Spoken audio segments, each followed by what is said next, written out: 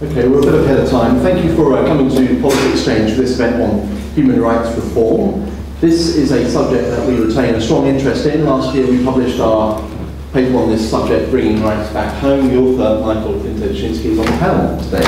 I won't say much more other than to mention that we are doing further work in this area, looking at what a future human rights settlement might look like, and hopefully some of the speakers today will sketch out some of the political and policy issues that need to be grappled with. But today's event is being chaired by John Rentoul from The Independent, and we aim to wrap up at about 2:15. But there'll be time for questions as well. Thanks.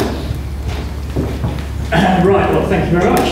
Under starters orders, I'll just say, I've got to switch this thing on, have I? There we go. Right, yes, I'm John Rentoul. I'm the arch Blairite, last remaining Blairite columnist in what used to be Fleet Street on The Independent on Sunday. There are only two things I disagree with Tony Blair about, and that's Europe and religion, so that's pretty much everything, actually. I'm a fairly recent, well, I've come out fairly recently as a Eurosceptic. I always had my doubts.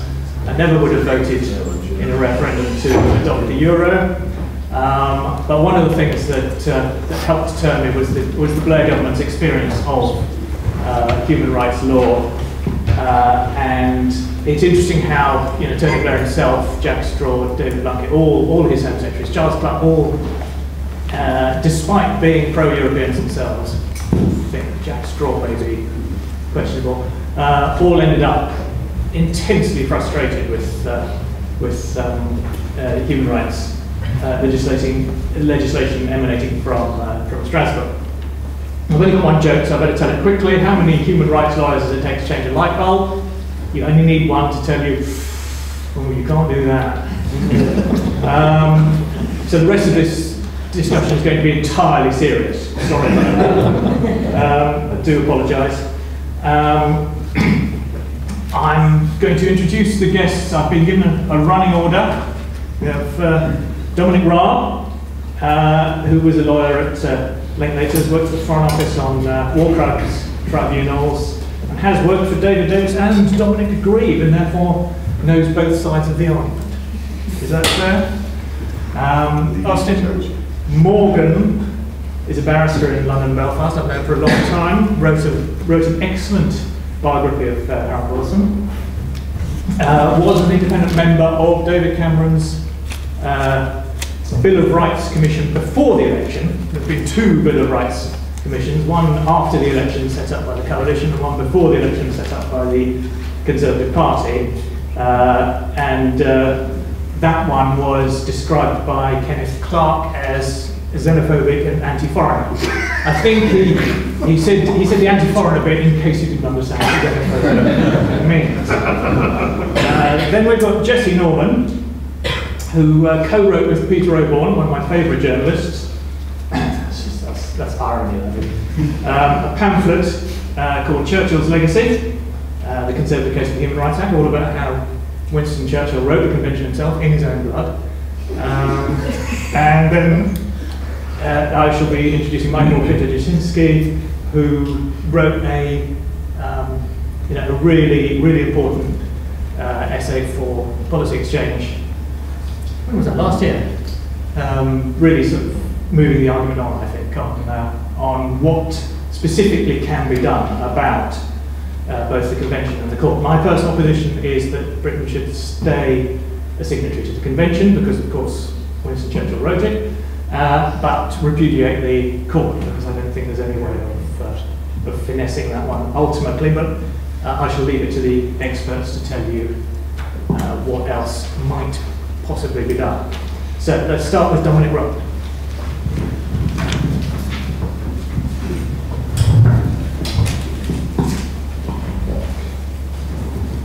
John, thank you very much, and thanks to Policy Exchange again for organising a very timely and topical subject. With Qatada and Brighton, the Brighton conference in the press this week, and obviously very live, I want to really address those two issues square on. What do they mean in terms of the idea of reform of human rights, and in particular, not throwing the baby out with the bathwater. I'm a Chelsea fan, so I'm waiting for this evening with sort of eager anticipation as they take on Barcelona in the Champions League semi-final. And the one thing I don't want them to do is stick in their own half and try and defend. And I suppose the metaphor I'm going to use is that if we do that on it tonight, and if we do that in this country on human rights, we are very unlikely to get the result we want. My central theme is not entirely different from John's, is that, and I think the events this week illustrate that the Strasbourg Court is a boa constrictor.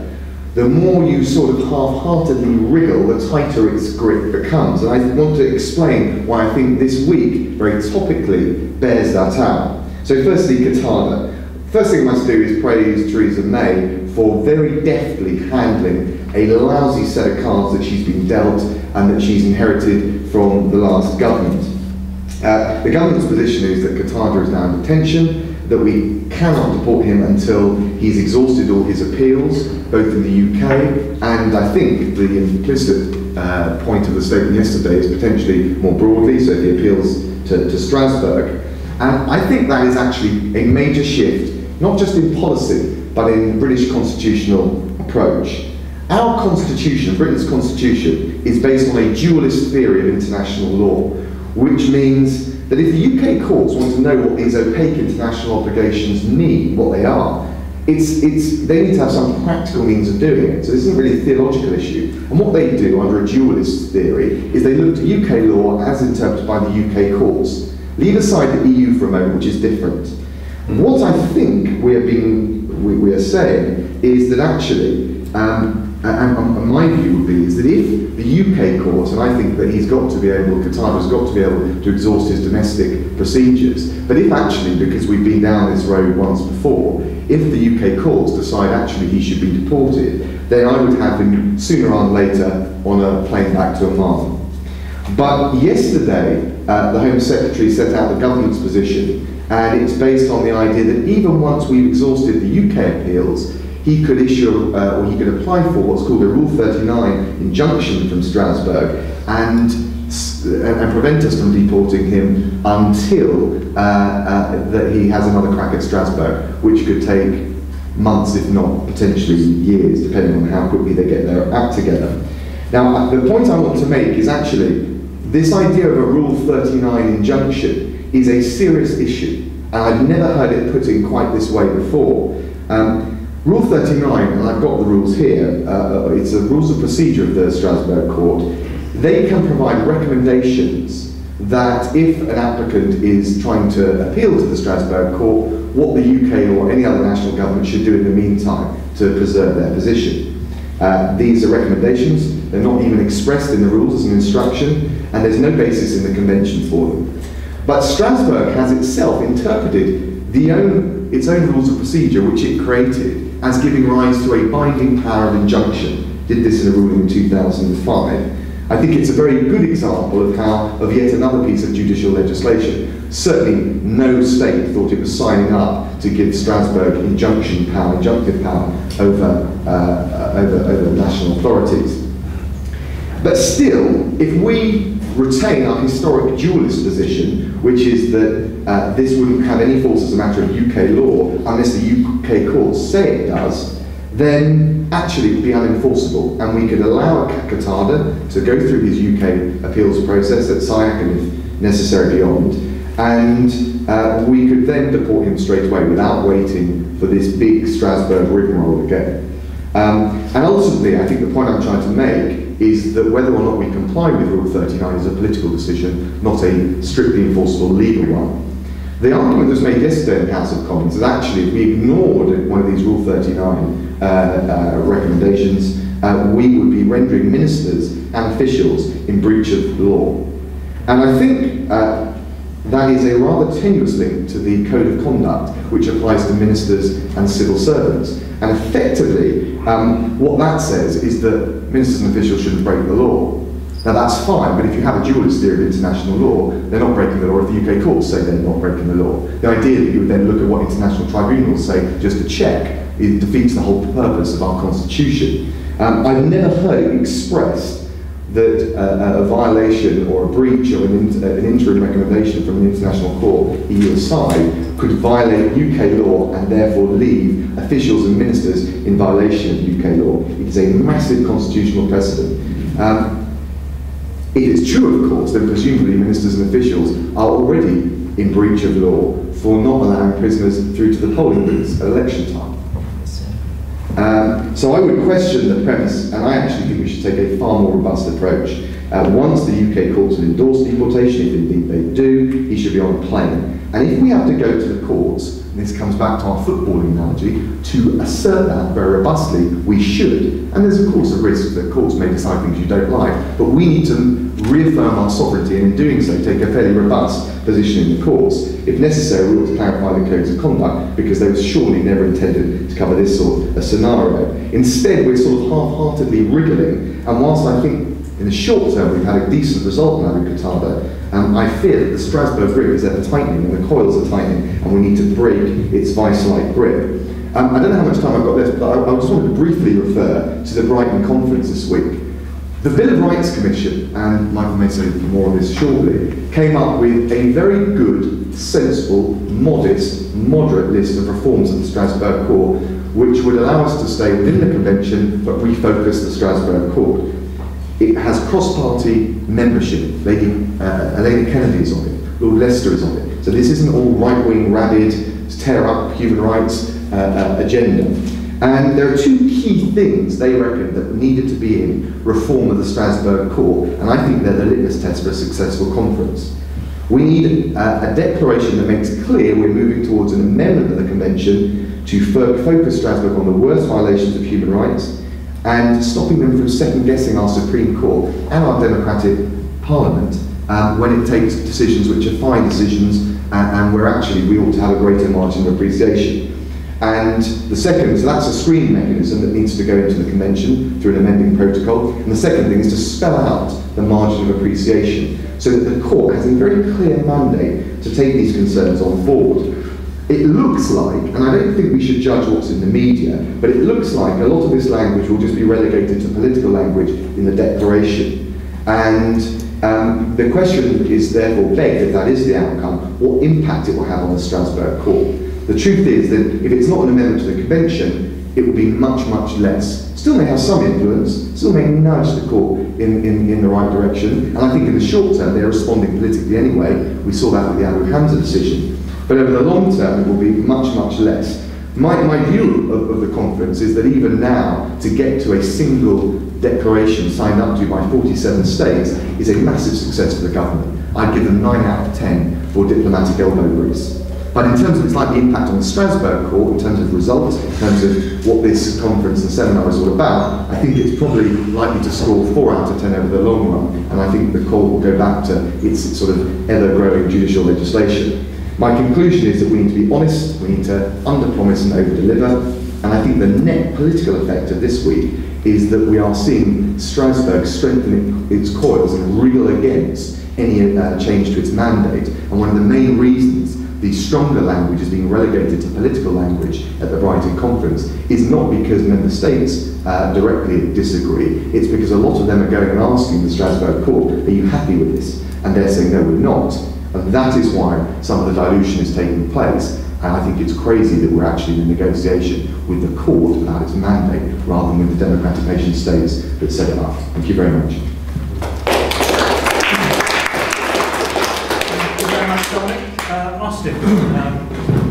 Austin's a human rights barrister and an expert who will now tell us what to say. Well, I am a working barrister. That does make me a human rights lawyer, but I do support the idea of a United Kingdom Bill of Rights and Responsibilities for constitutional reasons. I want to make 4 points. The first one concerns the Council of Europe, which I've been studying now for a number of years. The Council is actually a victim of success, and the European Court of Human Rights is the part of the Council that has suffered from this success the most. The Court, quite frankly, though no one has ever said it, is in crisis. Looking back, it would have been better if Strasbourg had just been about state versus state, and we promoted human rights in that way. Secondly, international diplomacy is done much better by the Council of Ministers at Strasbourg and by the unelected Parliamentary Assembly than it is by the 47 judges there. And third, the right of individual petition, which we've had since the late 1960s, means that Sir Nicholas Bratza of the UK and the President of Strasbourg effectively micromanages the justice systems of 47 member states. 47 member states have difficulty enough micromanaging one justice system to have 47 judges in Strasbourg trying to manage 47 systems. Well, we see the result, breakdown. I should mention one case which you won't have heard of. It's Horncastle. It was decided in 2009, and I think it's of extraordinary political and constitutional significance. In 2009, the Supreme Court stood up to Strasbourg on the question of whether you had to have cross-examination in criminal trials. Now, the effect of this standing up was the UK said, we want a margin of appreciation for our unique criminal justice system. Now, conceivably, arguably, it depends upon what happens, the UK judiciary, by standing up to Strasbourg and forcing Strasbourg to back down in recent weeks, may well have broken the subordination of domestic judges to international judges. In other words, I'm trying to say the courts may well have fought the battle that the executive branch of government is trying to fight, but is in its early stages.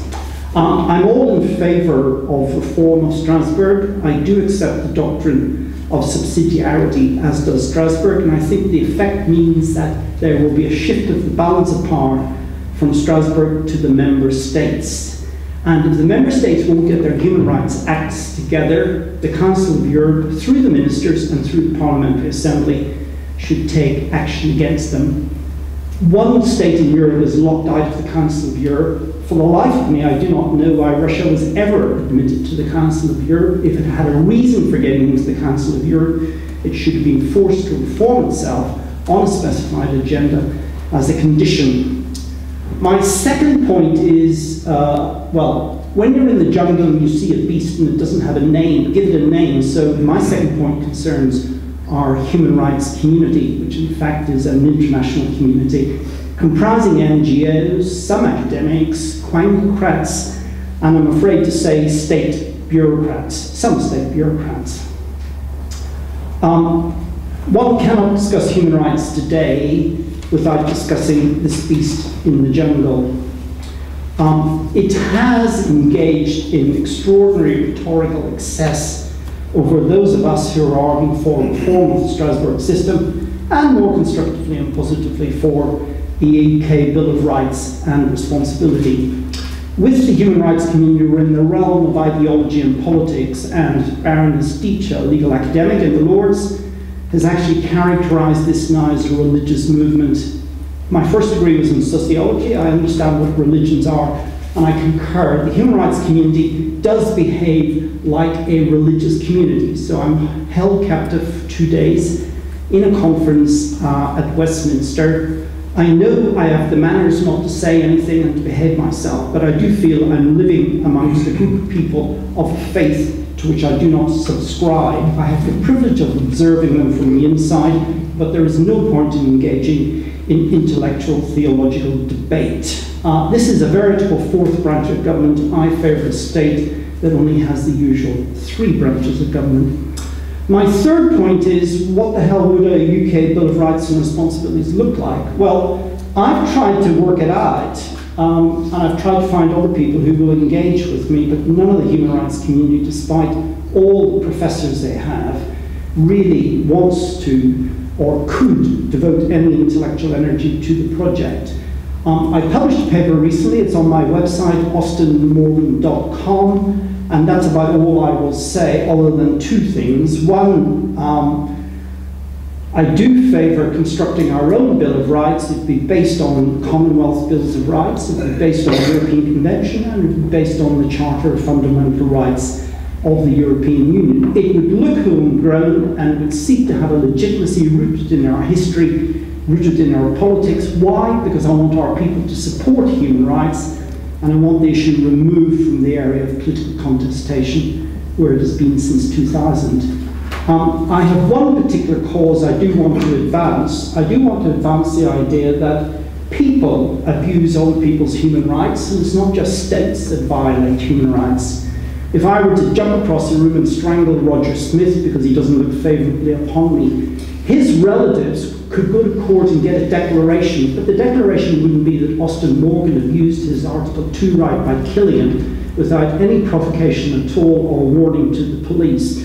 The declaration they would get is that the UK state, which should have known that Austin Morgan would have done something like that to Roger Smith, gave Roger Smith inadequate protection today, and therefore Roger Smith's relatives are entitled to £10,000 because there's an inadequate investigation. Because when people looked at the dead Roger Smith, they said, right, that's the end of the matter, we're taking it no further, we're not going to waste any public time and money on it. I think Austin Morgan should have been held liable under a declaration of the court, and Austin Morgan or his next of kin should be held liable to the relatives of Roger Smith. That's enough on that, but that's quite a radical human rights statement which takes us much further than the human rights we've had for some time. My fourth point, now this does take me beyond the debate because I'm going to refer to the European Union and I'm going to refer to the Charter of Fundamental Rights. Why? Because they're there. On the 1st of December 2009, the Charter became part of the European treaties. And then, through our European Communities Act 1972, Parliament made the Fundamental Charter part of our domestic law. It's there and has been for some time. One does not know what is going to happen to the European Union. Maybe I would get a round of applause if I predicted its demise. Maybe other people say he's a good chap, he's got a very solid head on his shoulders. He said the European Union is going to prosper through the 21st century. I frankly don't know, but I'll point to three legal issues. One is that the European Union is engaging, I think, in a reverse takeover of the Council of Europe. Therefore, it is desirable to talk about whether the Council of Europe does actually have a future. One will have a 27-state core within the 47 states of the Council of Europe. That will produce a very interesting dynamic on how the Council of Europe functions. Secondly, the UK and Poland, not normal bedfellows, got a protocol in the Lisbon Treaty. Well, the protocol, all it did was clarify what the treaty said, and there's nothing in the protocol that could actually stop the Fundamental Charter having further effect in the UK outside European competences if a European government wanted to do that. What would be stopped would be a court doing it behind the back of the executive branch of government.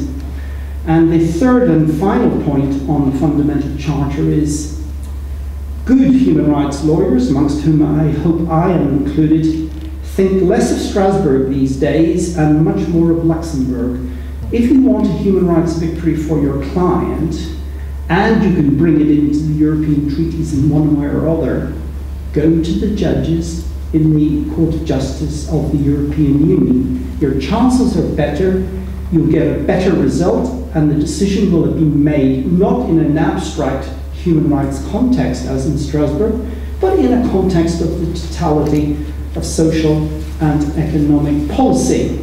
So my 4 points again, in case you've forgotten them. The first is, I think we should look at the Council of Europe historically as beyond its sell-by date. That's generally the Council. My second point is that the human rights community is the beast, which believes it has a monopoly on this issue, and therefore I think people like myself should actually stand up to them and not show fear. My third point is that I'm much more interested in constructive work on a UK, and I do mean UK, Bill of Rights and Responsibilities, and I do mean responsibilities, and I've tried to do some practical work. And my fourth point is we cannot avoid discussing the European Union because that's altering the international geography which will have a consequence for the UK. So thank you very much for permitting me to be heretical, though I lack the courage to do it amongst the true believers across the street.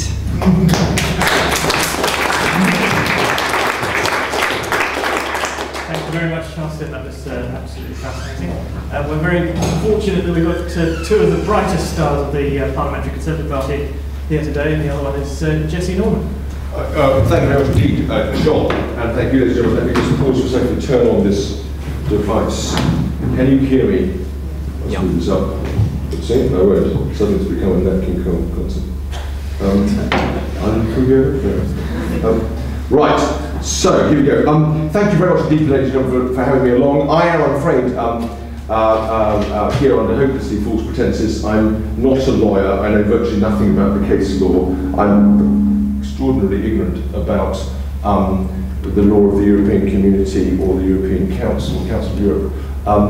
Ideally qualified to be a member of Parliament. Well, learning fast, thank you, Oscar. On the other hand, it does save me from mistakes. Let me just, I'm someone who's really comes to this as a philosopher and historian.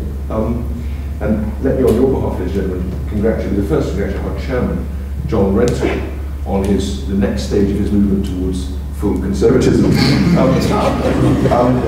I'm here really as a man who wrote or co-wrote the sort of pamphlet Churchill's Legacy, which advances the heretical proposition that the Human Rights Act, far from being a charter for state socialism, is in fact, in many ways, rather a conservative document.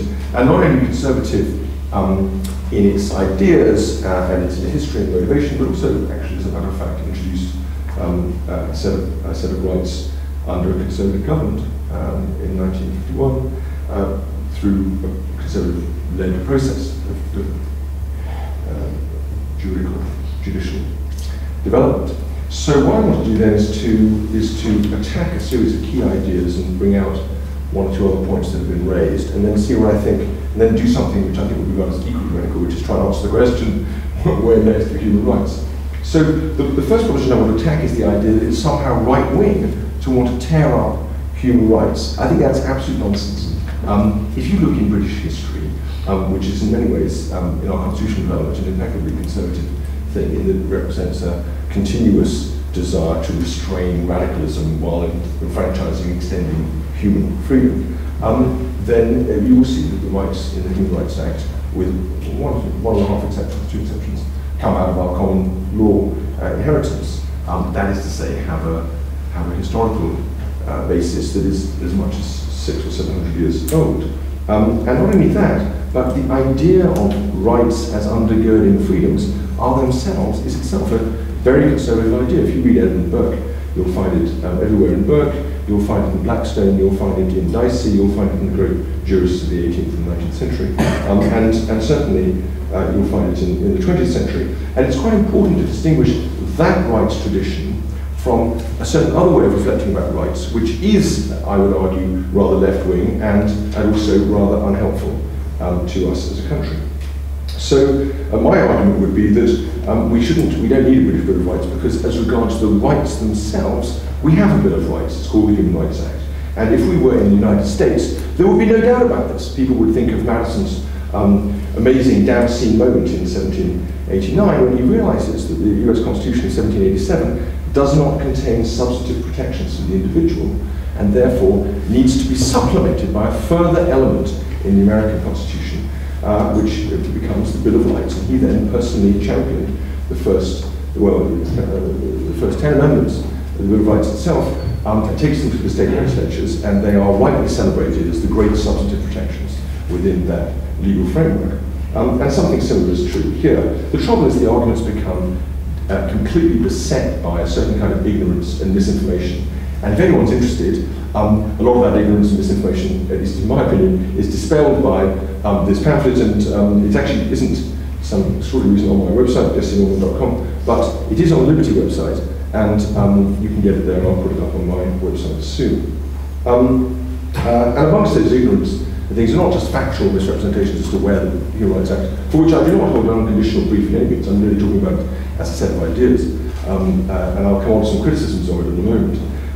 But if you look on that, you'll see that we dispel certain factual mistakes that have been made about the application of the Human Rights Act. We also dispel certain, as it were, governmental, large, as governing ideas. So one would be that somehow the Human Rights Act is an expression of the European Union. So I do the European Union, one with indirect relationship.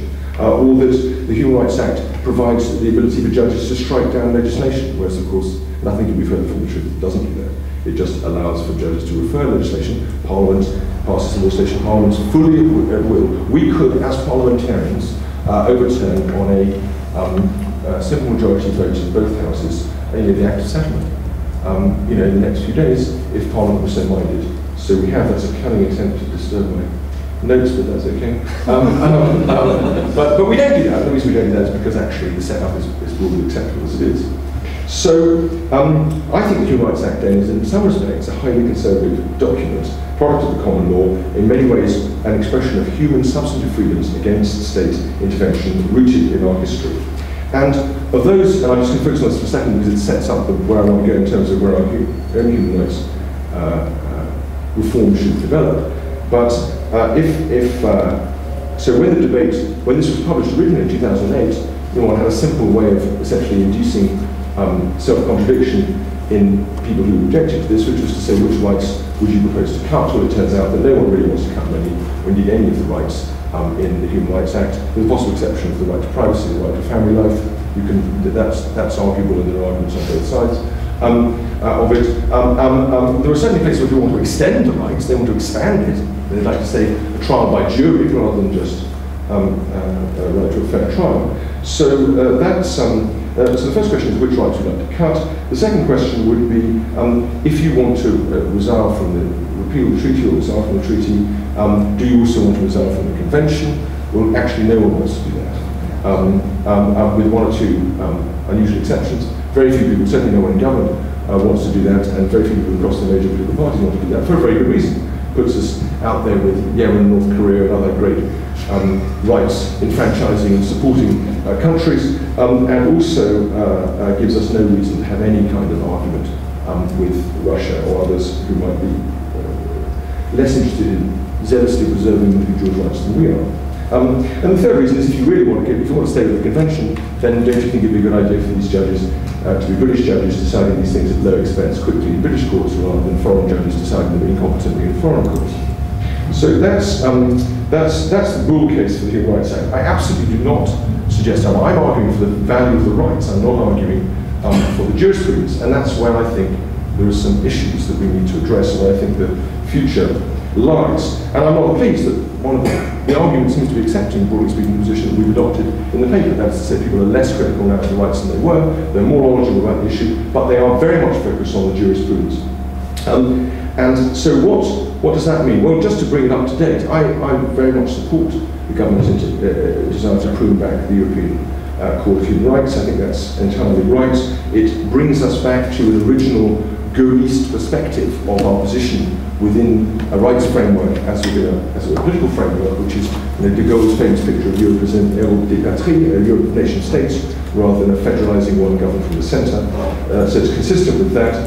There are other targets within our own country. I think if we want to fight rights inflation, I look forward to the government really attacking the idea of how a culture of rights has expanded in our own public administration, in central government and in local government in Equatorial. I think that's a very important area for us to look to, and hitherto rather ignored. There are three other things I think, or four other things I'd just like to mention in terms of where I think the argument can go. The first is, we actually have a real job of regaining public support for the ideas of the substantive freedoms of the individual, of rights as freedoms in that sense. Very important. That argument hasn't been made at all. The notion of human rights has been dragged through the gutter over the last few years, largely by the tabloid press, and that needs to be restored.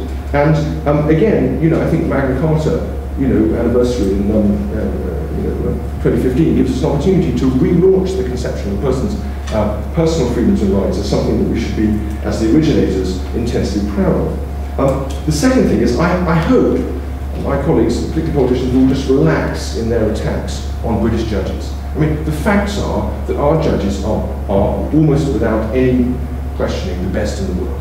Of course, it's in the nature of the common law system that in tough cases and decisions, Lord Reid famously pointed out, will make new law. That's the nature of the common law system. You can't get away from that. That is a million miles away from judicial legislation. And it is staggering that when people talk about judges as making laws, how bad the examples tend to be. So I think in general we should relax on our own judges who by and large do an excellent job. I don't say that it's perfect by any means, very far from it, but I think we should just take a more sympathetic and thoughtful view. I personally regard the idea of a rights and responsibilities bill or anything similar to that as advocated by the Green Paper, the last government in 2008-9, as hopelessly misconceived, as actually catastrophic. Personally, we have, at least in the British historical system, speaking as a historical philosopher, we have one responsibility is to obey the law. And we also have moral obligations, obligations of character, obligations of moral value, and those things should also bind us. But the idea that we somehow have written rights, written responsibilities, apart from the fact that no one's actually been able to enumerate them with any credible force, more than the right to vote, for example, or responsibility to vote, I personally regard that as nonsense. And the third thing, and the final thing we should do is avoid or mitigate or fight against the pervasive and pernicious effects of the EU Charter.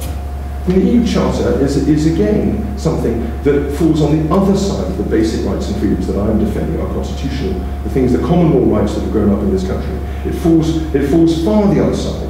And indeed, it has been described as a charter which gives to every human being governed by the opportunity to have a headhunter on their own behalf. Now, I just don't want to get into the detail of it, but there's enough detail in it to make one extremely suspicious of the EU Charter.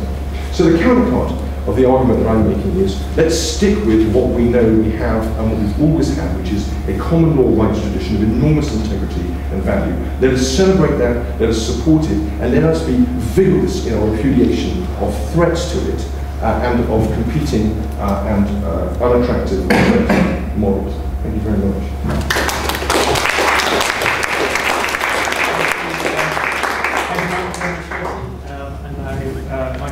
To Duschinsky, who last month resigned from the government's Commission on the Bill of Human Rights.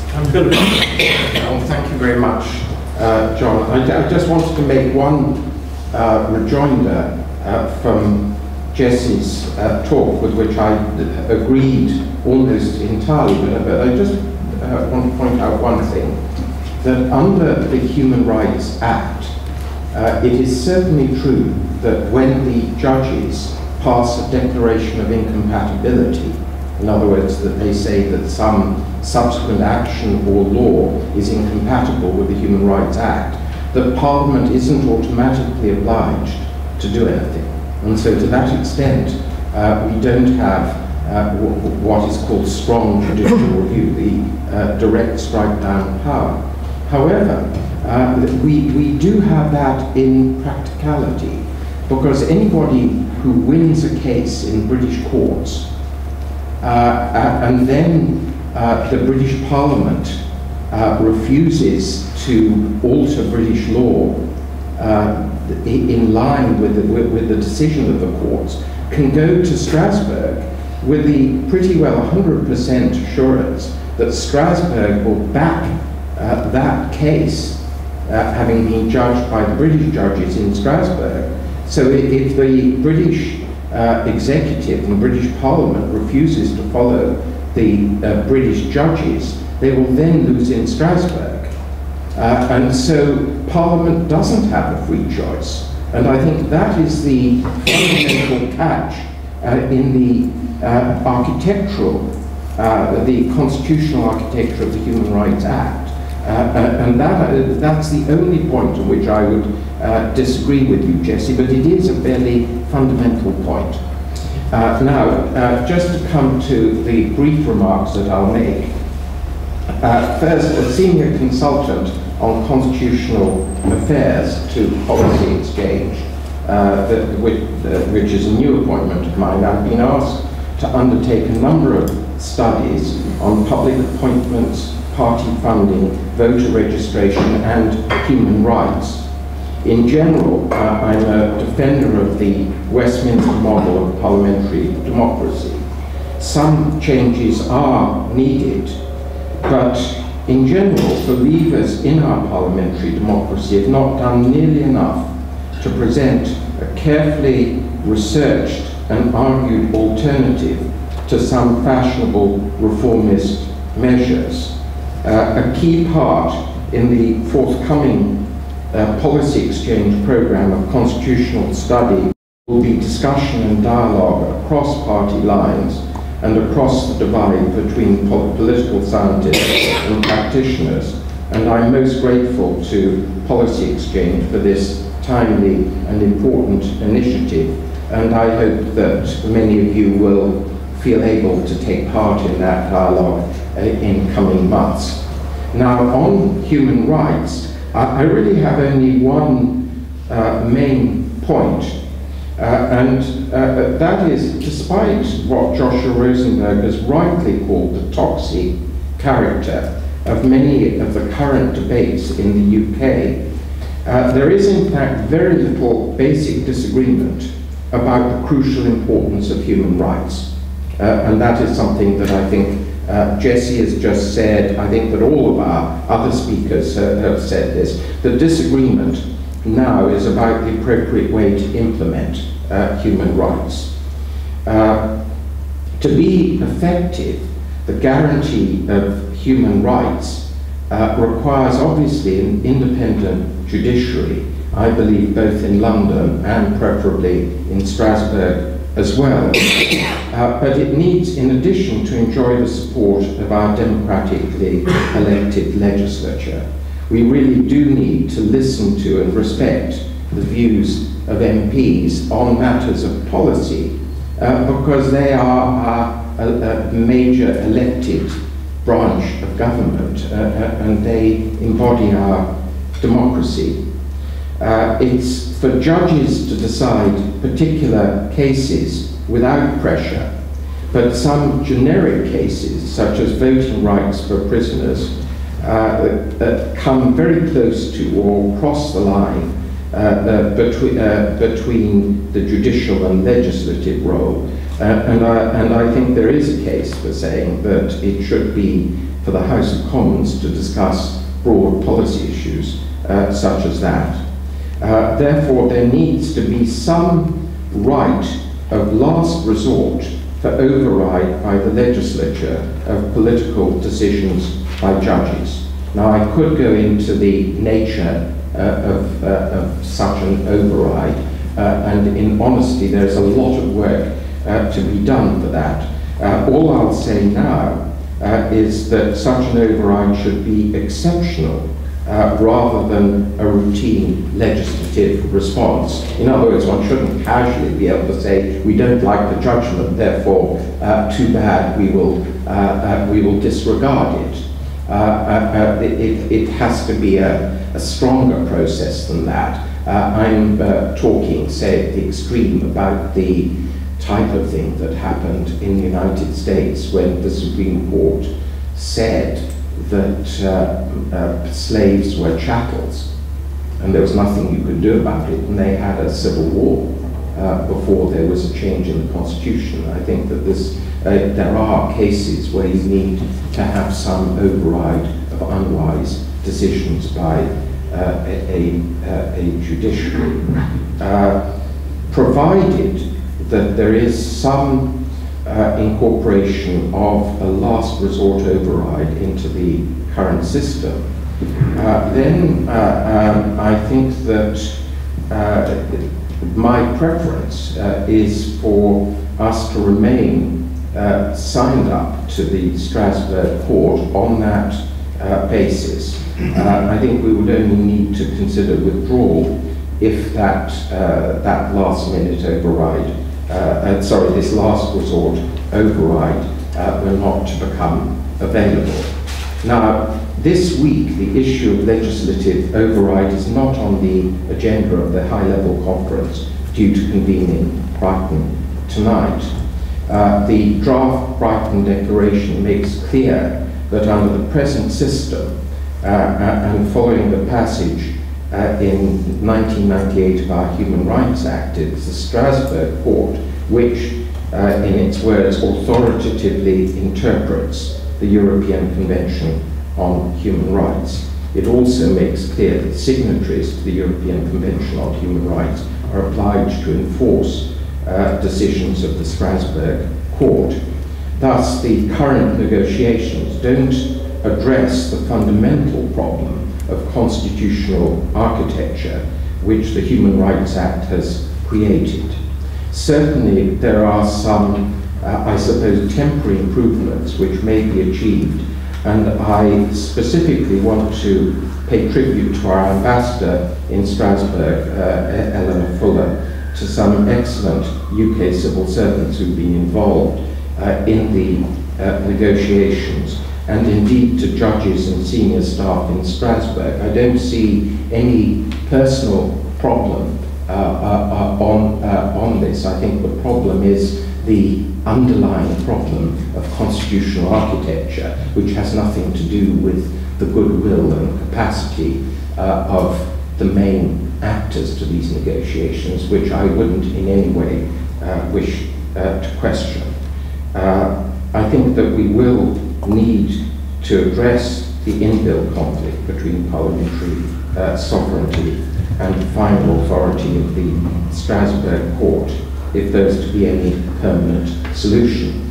Therefore, in coming to where we go from here, I think that we need to have a calm discussion of these underlying constitutional issues, free from the view that the European Convention on Human Rights is itself under threat, which I don't believe it is. It's the application that we need to look to. I think that there are questions about democracy and human rights and the protection, indeed, of minority rights in a democracy, and the role of parliaments versus judges, and that those deserve some very calm and detailed reflection away from the cameras, so to speak. And I hope that that can take place over coming months. Now, I don't expect that there will be anything basic that will happen in this Parliament, because there's too much disagreement. We do need to consider whether there are interim measures that can be agreed within the coalition. I think that it's sensible that if the Liberal Democrat and Conservative parts of the coalition really have differing views on the fundamental architecture, that we should agree to differ on those and see whether there are any more temporary measures, maybe about the right to family life, maybe the various things that we can agree on in the interim, while those longer term discussions also go on. And so I hope that that is a possibility as well. And I hope that I do endorse what others have said, that the Charter of Fundamental Rights is something that needs to be brought onto the agenda of discussion in a much more detailed and active way over the coming months. I naturally hope that this discussion will take place in a less toxic atmosphere than there has been so far. And I hope I speak for my new colleagues at Policy Exchange that we very much welcome that ongoing debate. Thank you.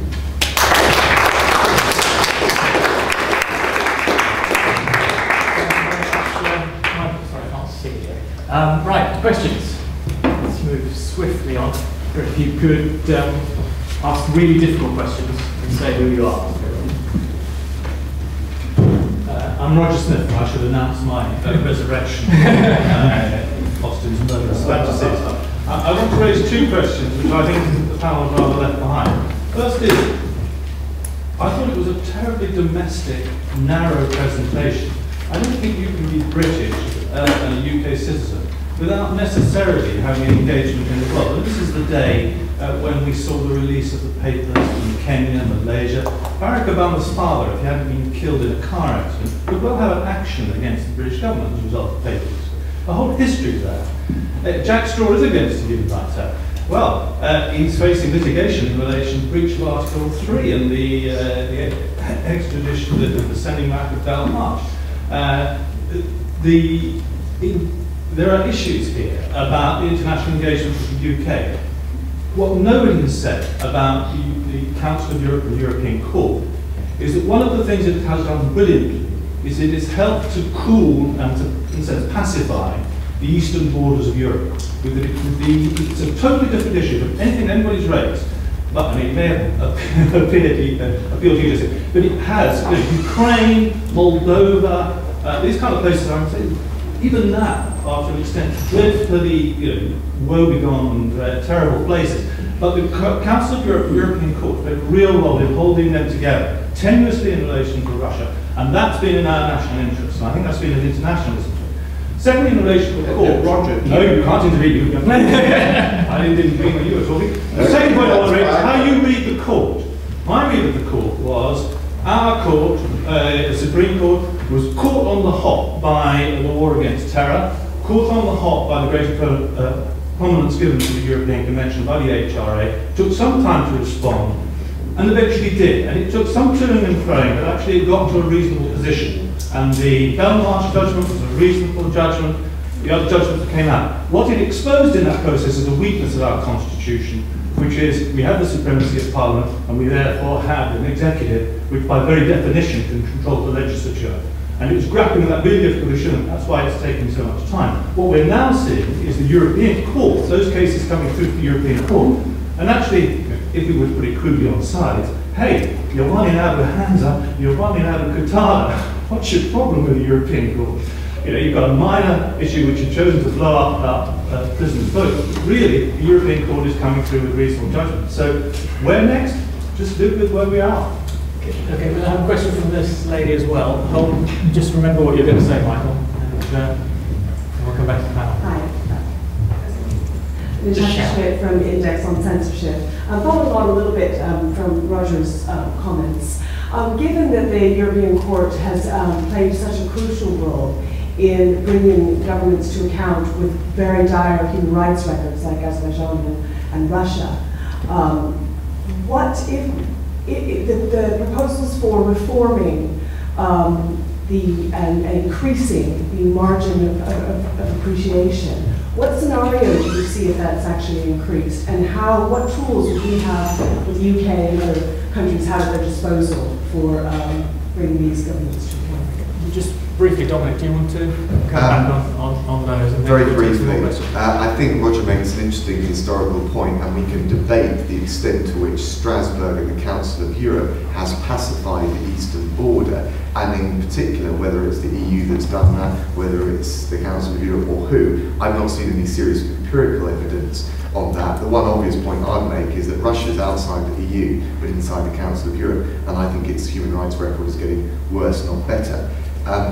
In relation to the issue that I think has been raised by the lady here, what I think you could quite easily do is amend the European Convention and apply in the procedural provisions a stricter mandate for the court, so it focuses more on the worst violations of human rights, which I suspect all of us in this room agree with, and does less quibbling and second guessing of the Supreme Court when we've had 3 or 4 appeals on, whether it may be Hansa or Qatar or whatever else. There's a very good international precedent, by the way. The International Criminal Court has a doctrine of complementarity, which is spelled out in its statute. What that effectively says for war crimes, the ICC should be a court of last resort, where effectively the national institutions break down. Actually, I wouldn't do it exactly like that, but it shows something can be done without ripping up war crimes or human rights in the ECHR context. Okay, let's just get some more questions from the audience. That lady over there, and then this gentleman here. My name is Gabby Charing. I'm a retired solicitor with an interest in this issue. For about the first 15 years in the UK, the convention could only be enforced against the UK government by other state parties to the convention. The Wilson government introduced the right of individual petition, and I recall that it was used by the political right, for instance, to break the trade union closed shop. When I looked again at the convention the other day, I discovered that there is now a requirement on member states to permit a right of individual petition, and there is no derogation from that requirement. I think I'm right about that. It seems to me that when a country has incorporated the convention into domestic law, and that country has got a really good working system with a genuinely independent judiciary. It isn't clear to me why the right of individual petition is needed, but with the convention worded the way that it is, there's nothing that can be done by the UK except to move for amendment of the convention in such a way that the really bad abusers must still permit a right of individual petition because their domestic judiciary is not in a position to protect rights. That's how I would see the problem and the solution, but I don't see that being particularly on the table, and I was just interested that no one had mentioned it. It's a very interesting question that puts paid to my theory of trying to adhere to the convention and not the court. Let's hear some more questions. Thanks, Anthony Dworkin with the European Council on Foreign Relations.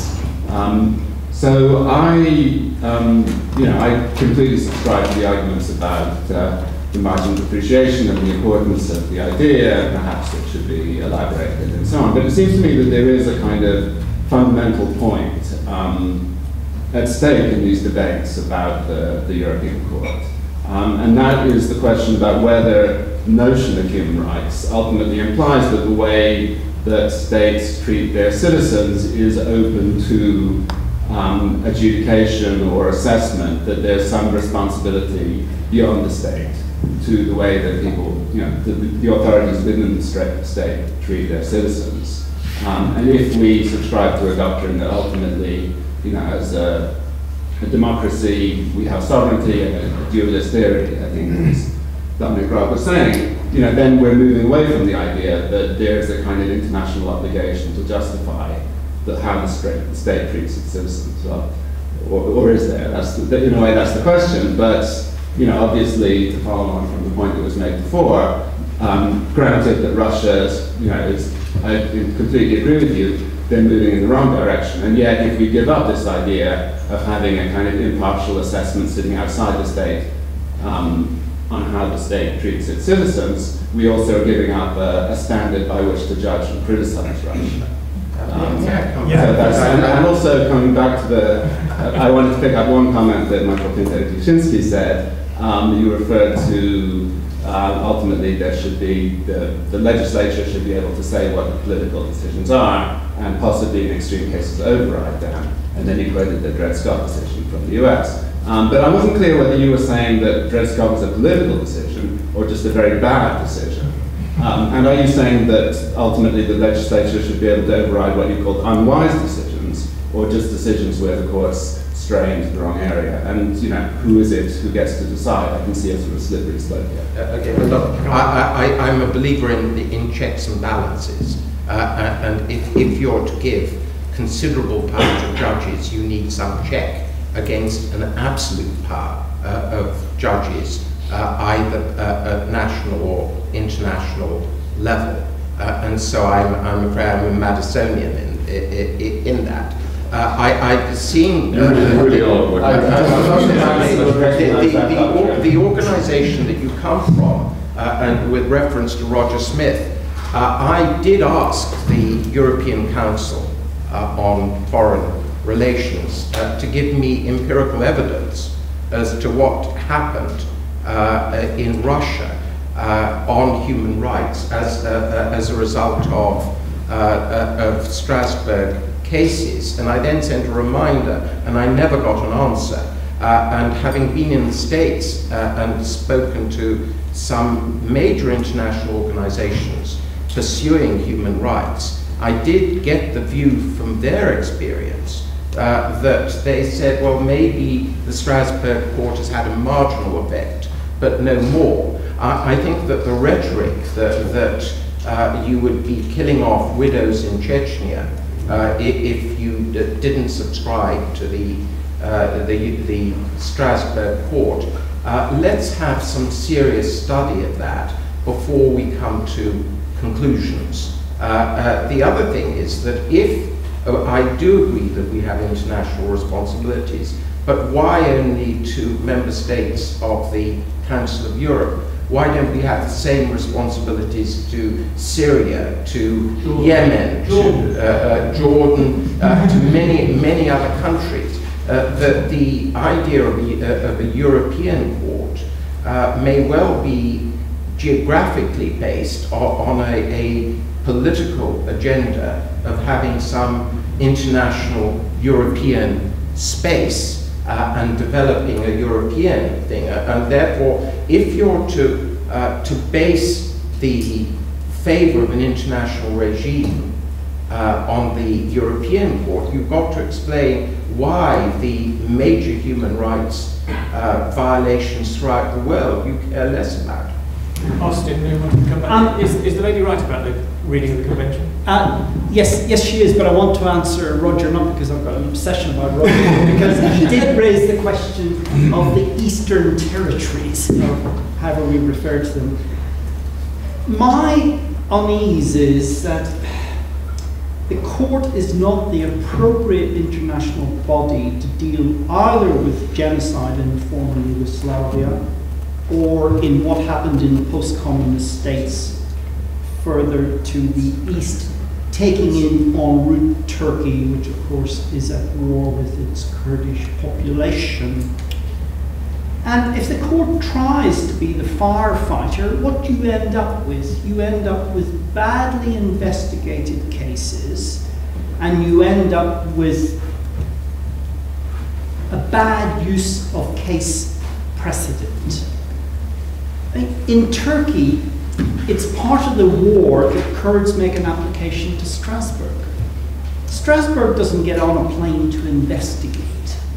What happens is a human rights expert is brought in to say, yes, there was a killing, the army went into this village, 10 people were found dead, and then on the basis of what the human rights experts say, who may or may not have visited the village, who may or may not have visited Turkey, there is a decision made.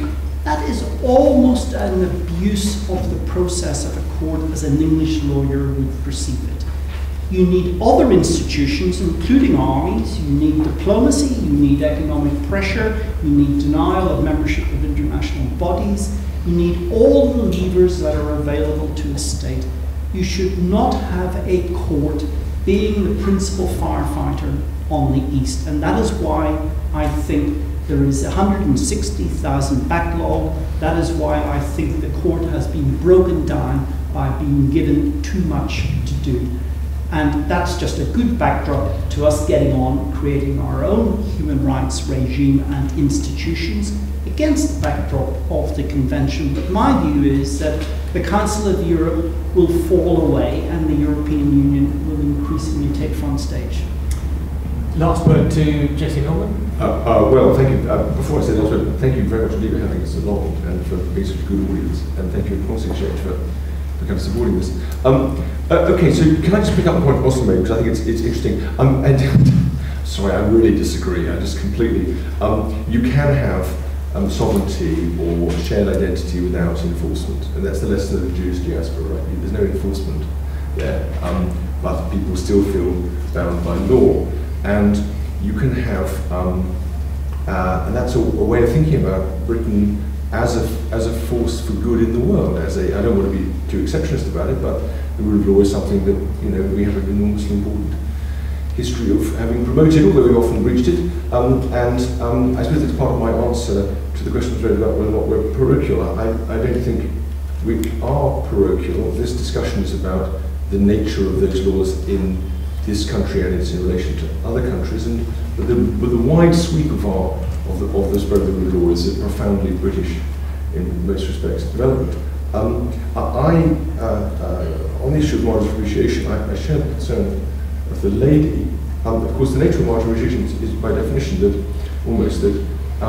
the evil states don't pay any attention anyway, and so you might get better laws if you gave more local weight to the ones that are obeyed, and therefore might get better decisions, and the overall system might therefore become more reputable.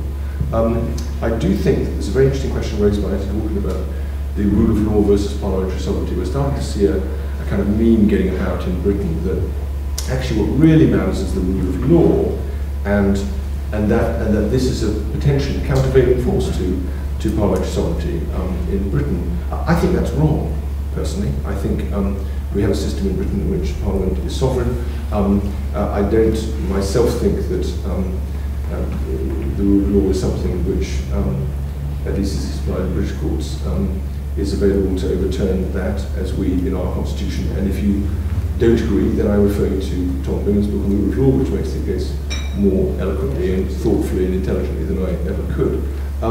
The final thing I would say is, and Mike, I'm afraid in my spirit of disagreeing with everyone, I disagree with you as well, if you don't mind. I profoundly disagree with the idea of a parliamentary or political override over the courts. Let me just give you some examples. In most countries where we think about political corruption, the only parts left that potentially are available to be free of corruption are the judiciary. I mean, take India, for example. The Supreme Court is the one, many people think is the one non-corrupt institution within the Indian political system. Imagine what would happen if these mobile licenses that's just found to be in breach of the rule of law could be overcome by some parliamentary process, which the vast billions of the defeated bidders could then mobilise their parliamentarians to override. The judiciary in Stalin's Russia or in Nazi Germany? I of course agree. There are many cases in which those judiciaries have been awful. I certainly don't think the solution would have been more political influence than the judiciary in Stalin's Russia. You make my point for me, Mike. There's too much political influence in that country that marked the difference. But another example, Tangentopoli in Italy. The judges are the only places where you can actually think. So I would be very, and even in Dred Scott, Taney's disgraceful judgment about a human being being another person's chattels. Well, let's not forget that decision itself could never have been overturned by parliamentary, or not parliamentary, by a political majority, or by any political process in America in the 1850s, because the consensus didn't exist. So I'm afraid I profoundly disagree with that, and I think that the great genius of this, the person I think who ought to be in the room, and I'm only sad that he isn't, is Montesquieu, because we have a separation of powers. And if the Policy Exchange were doing its job properly, he would be here, and we could put the question squarely. But it is a separation of powers from which, and our mixed constitution, from which they'll get him next time. I think they will, on which our system relies, and thank goodness it does. Thank you very much.